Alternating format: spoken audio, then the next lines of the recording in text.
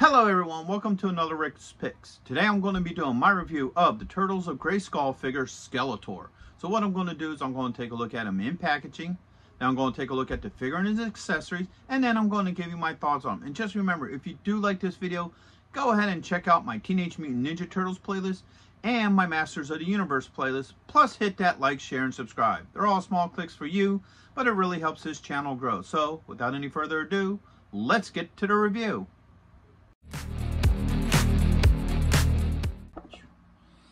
Alright, so here he is in packaging. He has pretty much the standard Turtles of Grayskull packaging. So he has Skeletor in the corner, and he has Shredder in the other corner. That indicates that he's a bad guy.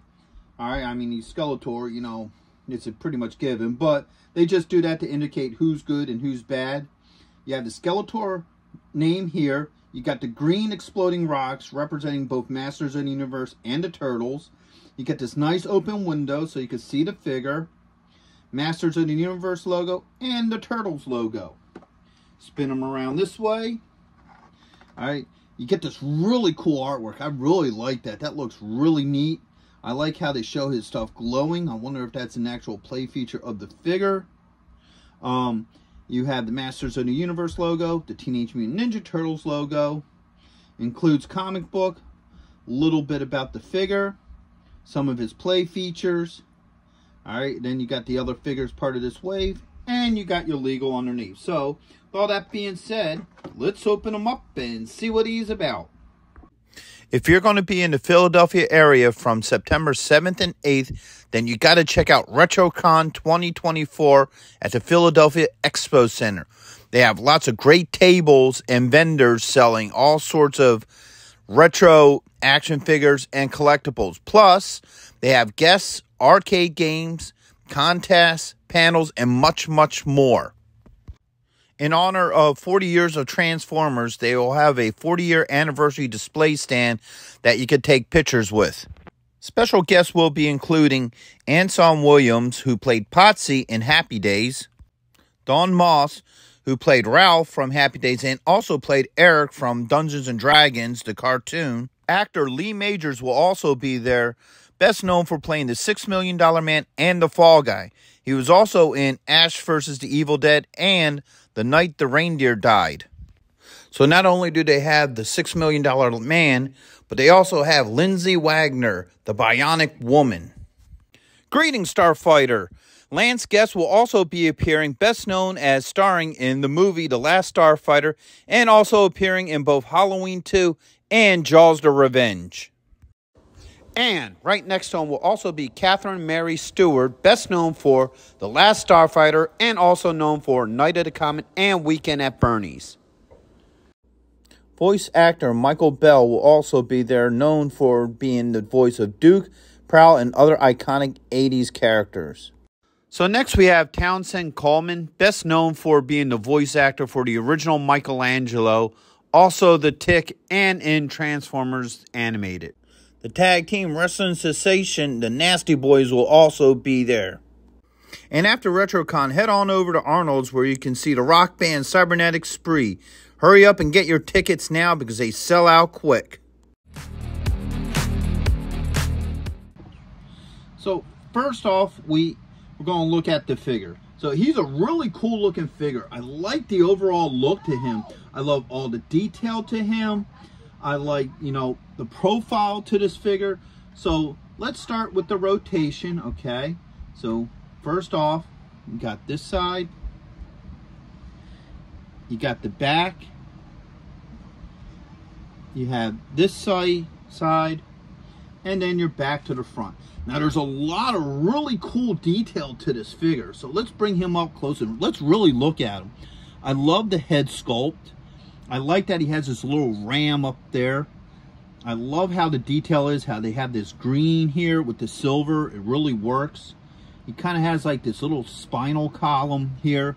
Now, normally I prefer a cloth cape, but what they're trying to do is get dramatic effect with this. So I can see why they would use a plastic cape. I think in this scenario, this actually works better because it kind of goes with his look. I like this design in here. I like this green on black. I think that looks really cool. You got the silver down here for his shin guards. So the overall look to this figure is really cool. I think the one missed opportunity they had with this figure that would have been really cool is if all this light green would glow in the dark. I think that would have been a really cool touch to this figure. It's just, unfortunately, it's just light green plastic. But I think if they would have took the extra time and made all this glow in the dark, I think it would have been, you know, a lot cooler. He's still a cool figure. I still like the overall look to him. I just think that would have been just an extra boost to this figure. So with that being said, let's start looking at his points of articulation. So the head does move. You got a shoulder joint, an elbow joint, and you have a wrist joint. Okay. Get this arm up here. You also have a torso joint. Alright, you have a thigh joint with a knee joint. You have a swivel at the top of the boot. And then last but not least, you have an ankle joint with him. Alright, so all his points of articulation work very well with him. I don't have any issues with the figure. So now we're going to look at his accessories. As you saw earlier, the arm guards do come off. Alright, but they just clip right back on. No issues with that. Let me just get that back on there. Eventually, there it goes. Alright, so as you see, that just clips back on. Now I wonder, you pop the head off, you can also take the cape off. So now you can see all that cool detail under there as well. That looks really neat. I like the overall look to it. You also have a spot here where you can put something on him if you want to. So it's basically the same setup as the Turtles. You could probably fit like the shell on there if you really wanted to, but even without the cloak, he still looks pretty cool actually. Yeah, so if you get him looking like this without the cloak, that actually looks cool too. So you could probably have him looking cool either way if you really think about it. Let's get him back onto the stand.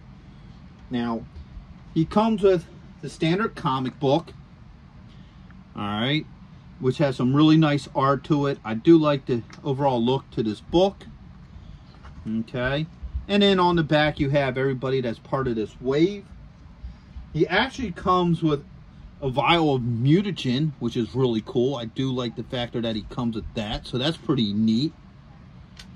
And he comes with these, like, I guess they're almost like nunchuck scythe version of his, you know, iconic, you know, staff, Havoc staff. So this is kind of cool. I think it's a unique, you know, imagination of the Havoc staff. It's a different look to it. The chains are a little hard to move. You know, there's some a little bit of excess in here. If you look, you can see a little bit of that in there. So it's not as bad as the Michelangelo figure. The Michelangelo figure, they really did a really bad job in there, and you know, it looked horrible. This one looks like it's a little bit better. All right, it works a little bit better. I kind of like it a little bit better, but you know, it's still a little hard to move, but it's definitely better than the Mikey one. So now let's see how well all this works with him. So let's start with the Havoc staff. All right, so that fits in his hand very well. No issues with it. All right, so he has two hands. So let's see if we could get this into both hands. So you got that one there. And that one as well. So yes, if you want him to hold it with both hands, you can. There are no issues with that. All right. And now for this. Boop. So that fits in his hand very well. No issues with that. So everything seems to fit pretty well with this figure. I like the overall way that his accessories fit with him. So overall, I really do like this figure. I think he's a great figure. I like the overall look to him. I like the detail to him. All his joints move very well. I don't have any issue with any of his joints.